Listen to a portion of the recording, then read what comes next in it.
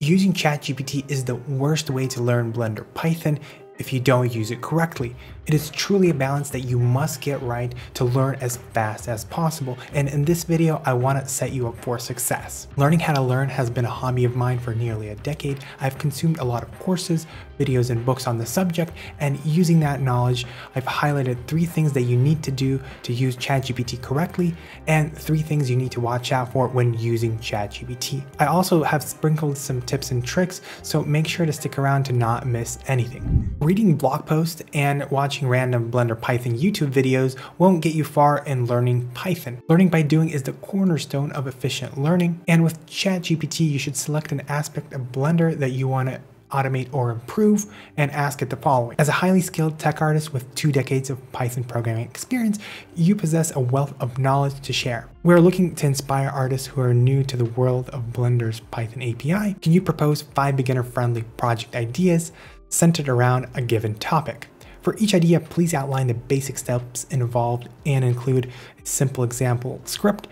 These scripts should serve as starting points, helping newcomers understand Blender's scripting capabilities and how they can start automating and customizing their workflows. Your suggestions should cater to novices, so please ensure explanations are clear and the scripts are straightforward, focusing on the fundamental concepts. You can see that we have defined in the beginning who ChatGPT should act as, and in this particular case, it's a tech artist with 2 decades of experience programming Python. The next thing, we give ChatGPT the task of giving us ideas for automating or writing scripts for a particular topic. Here you can add anything that is interesting you, for example, grease pencil automation or something like that. And then finally, we give it more instructions about the format in which you want to receive the answer. This particular prompt should give you some good results in terms of ideas. Now, you got to remember that ChatGPT doesn't know everything about Blender, and you might find that there might be some topics that it won't give you good results. And if that's the case, you should try something a bit more general, like for example, organizing objects in the outliner or applying modifiers to meshes. Remember that you have to start small and not overwhelm yourself. For example, if you want to improve hard surface modeling, don't ask ChatGPT to implement something similar to the HardOps add-on. Start small and ask it to help you understand basic mesh editing using Python. Here's a quick tip. If you want to start tackling bigger projects, ask ChatGPT to help you break down the functionality of that bigger project into something manageable so you can finish. Here's an example prompt that you can use to break that project down. Notice at the beginning, again, I'm setting who ChatGPT should act as. Then I'm telling it that we're going to be doing a Blender add-on that is tailored to a particular topic, and then I need to describe what that add-on should do. Then I give ChatGPT more instructions, so your mission is to deconstruct the development process of this add-on, focusing first on the core functionality before integrating it into Blender as an add-on. This is key because each time that I've tried ChatGPT, it would start working on creating the outline for the add-on, and in my personal opinion, you should not do that. You should focus first on the basic functionality, getting a simple script working without any UI, so the core functionality should start working before you add any UI elements or any panels. This is super important so you don't get overwhelmed and you're focused on what actually matters. And after this prompt, if it doesn't generate the add-on code, you can follow up with please help set up the add-on and add the functionality that we just went over into that add-on. By the way, if you have ChatGPT Plus, I've created a ChatGPT plugin that should help you with some of these prompts. It's called Blender Python Mentor. You'll see the icon similar to what this channel is, and underneath you'll see cgpython.com. I'm still experimenting with this plugin and especially with some more advanced features, and if you ever try it, please let me know in the comments. Next is something you need to watch out for. ChatGPT creates these nice code examples, and right above the code you can see that there's a copy code button. It is super convenient to hit that button and just go into Blender and paste that code into the scripting editor. Well, that convenient copy code button is actually a trap for your progress. It is crucial that you don't just copy paste the code into Blender, but actually start typing out everything that ChatGPT generates. This will help you start building the muscle memory to create these scripts in the first place. Just as you have mastered sending direct messages to your friends and family, this should be similar. Writing instructions into Python should become second nature. And you won't get there by just copy pasting code. I hope I convinced you that typing in the code by yourself is a great idea to start building that muscle memory. But you might run into a problem where when you're typing, you're not really understanding what you're typing.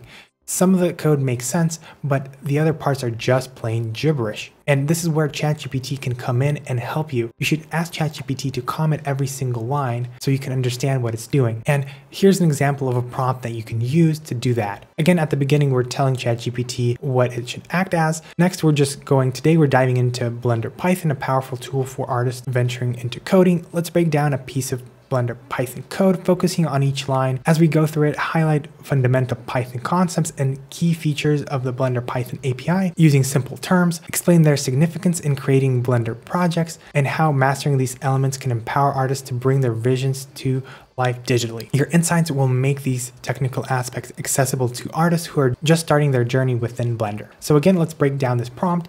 We're telling ChatGPT what it should act as, then we're giving it instructions, telling it to comment the lines that we've written, and then we'll also ask some additional instructions for it to highlight important Python concepts and important Blender Python API concepts so you can start building those key terms and understanding how things relate to each other. With this, you will start building the skill of reading someone else's code.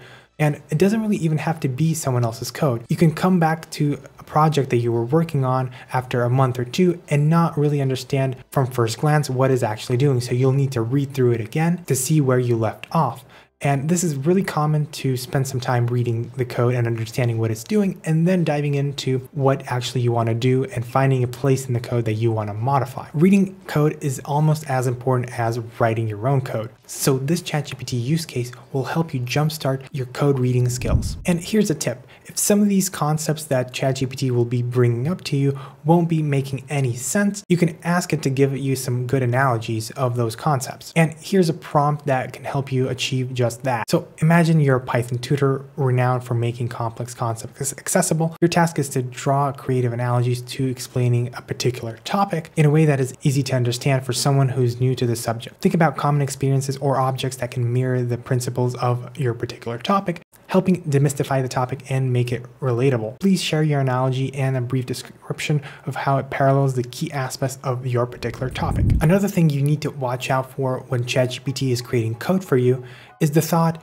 wow, I understand every line. One problem with this thought is you might be falling for the illusion of competence. To test if you're falling for this illusion of competence, minimize the browser that has ChatGPT in it with the code that you understood every single line of, and then try to reproduce it in Blender's scripting editor and see how far you get. You might notice that some parts of the code you're easily able to reproduce, but the other parts you still don't fully grasp.